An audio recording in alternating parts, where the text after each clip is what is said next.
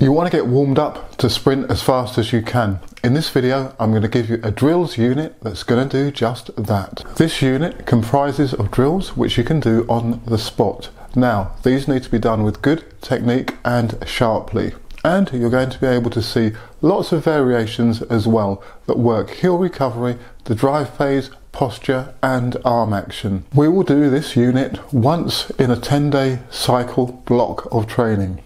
And we will hold positions for a couple of seconds if they're held in sprint posture option after a cycle, or we will perform them for 10 to 15 seconds if they are a cyclical motion. As well as low leg cycles, high leg cycles and combinations of, you'll also see scissor bounds, for example. And also, as I've indicated, drills where you pause. So you may cycle and then hold sprint posture. So you're working on your balance, your hip strength to be able to hold your hip in an isometric position and then continuously cycle. Surprisingly, these drills are very intense. So even after 5-10 seconds of actually doing them, you need, say, 30 seconds recovery before doing the next set. I'll look at the jumpers, sprinters and gauge when it's best for them to go again. What we don't want is poor technique, so always make sure you're fully recovered enough to put maximal effort into the drills.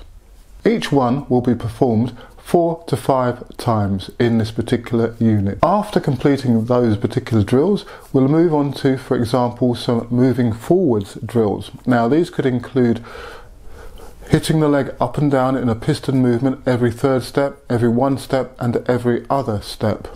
Or we'll do a rotational variant of that drill as well with similar combinations.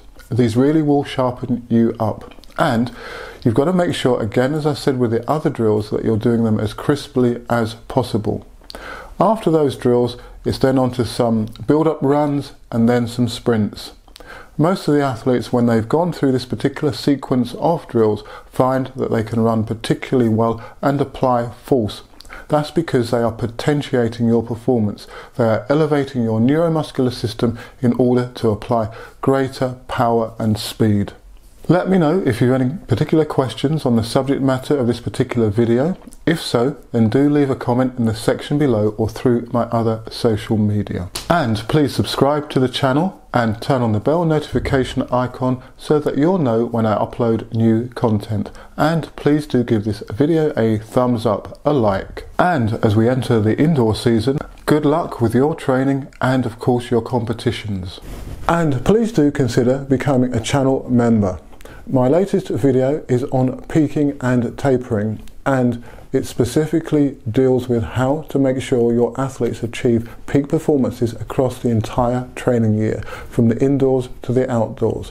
We explore some very important concepts and I give you a number of ideas as to how to make sure you can get your athletes in peak condition. So head over to the channel's main page, click on the join button and look for the coach athlete level of membership. And here you'll find how to go about becoming a channel member.